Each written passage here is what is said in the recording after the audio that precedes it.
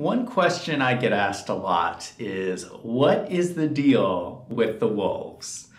So my YouTube channel is called Wolves in Finance, which is an interesting name for a channel on accounting and corporate finance. My website's called wolvesinfinance.com. I also wrote a book on theoretical finance called On Wolves in Finance. So it begs the question, what is the deal with the wolves?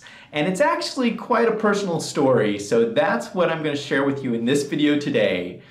The story about when I lived with a pack of wild dogs. This whole story starts with me being cheap. So like every good accountant, I'm a very fiscally responsible person, and I hate to spend money when I don't have to. I like to save.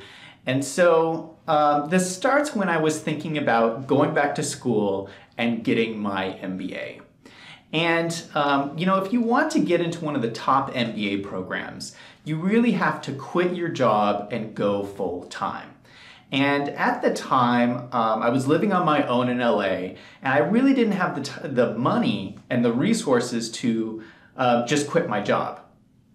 So I came up with an idea, and I picked up the phone, I gave my parents a call and said, "Hey guys, what do you think about me moving back in with you, rent-free, to help me get my MBA?"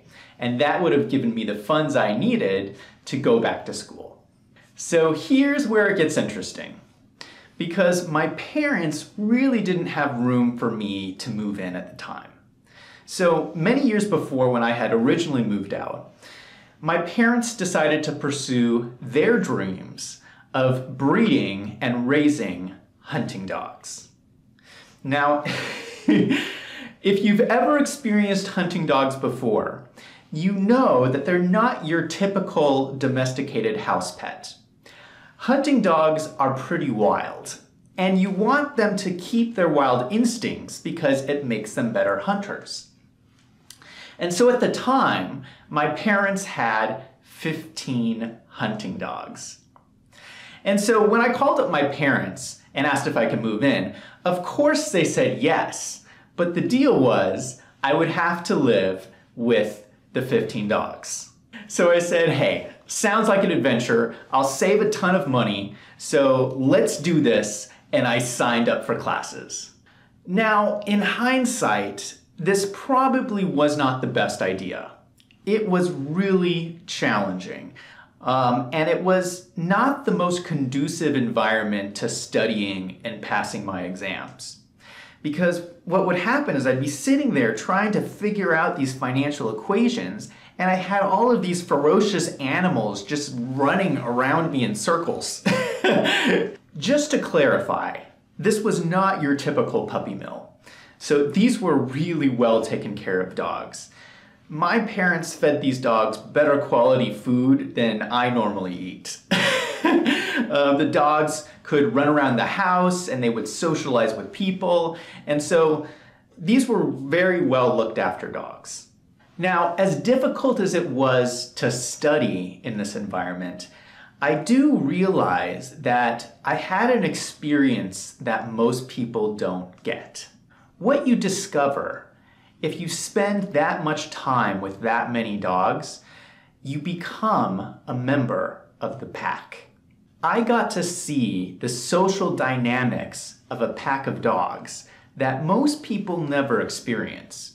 So most people will get to experience maybe 3 or 4 dogs at a time, but 15 dogs is a whole nother level. That is a true pack.